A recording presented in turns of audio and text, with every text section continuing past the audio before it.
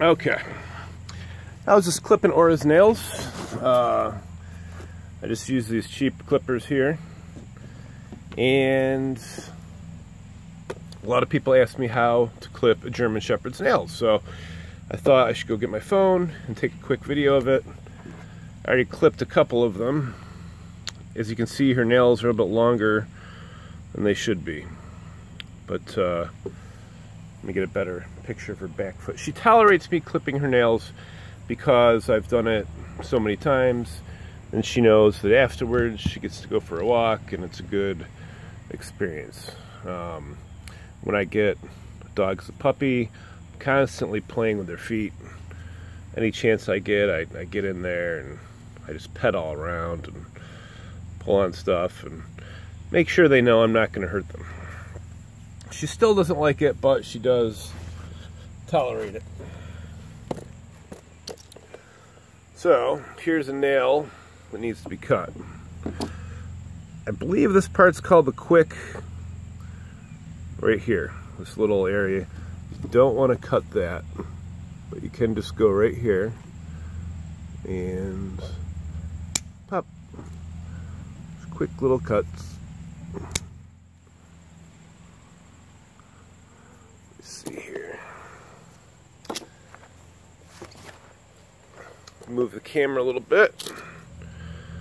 See this one here. There's all this empty space right here. Just want to clip that off. The best time to clip a shepherd's nails is right before you take them for a walk. I live on a 6-acre lot, so there's no pavement here. But I do take her for a walk at a place where she goes for a nice long walk on the pavement, and she just naturally files her nails back down on the walk. So hopefully, yeah, right there. All that is extra right there. In the event, eventually, if you have clipped enough dog's nails, you'll inevitably cut one a little bit too short. Your dog will probably yelp. It's not that big of a deal. You're all done, Aura? You're all done. How was that? Is it okay? You gonna sniff this? You gonna sniff that? No. Come here, Aura. Give me a good girl. Here, sit. Sit down. Good girl. Plots. Plots. Good girl. So in the event you do cut one a little bit too short, you can take the nail and you can put some flour on the end of it. Of course, they'll probably try to lick it off, but you can put a sock over. You can put flour in a sock, just flour like you have in your kitchen, and just kind of put it on the end there, and that will help clot the blood or something. It helps the bleeding stop. I've had to do it with Aura about 2 times in her life. You know, she's 7 years old. Let me try to show you what the end of the nail will look like after it's clipped. That right there is about as good as you can get it.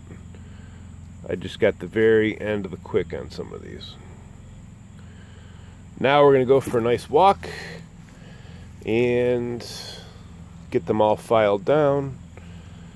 That way, if she itches herself or scratches herself later, she's not completely, you know, she's not going to scratch herself too badly. If she does, you know, she could get a skin infection from breaking the skin and getting bacteria in there. So we definitely want to get them filed down. I've never filed them down. I just take her on a good walk. We're going to go walk for about 2 or 3 miles here in a second. And that's it. There's a couple of our chickens hanging out. Aura does really good with the chickens. Come here. We'll go walk by them so you can see. And this is only because she knows she's going for a walk. All right, come here. Come here. We'll go for a walk in a second. Come here. Here. She's just looking at me like, why aren't we going for a walk?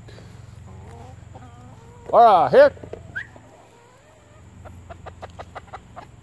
Okay, all right, sit. Sit down. Potts. Good girl.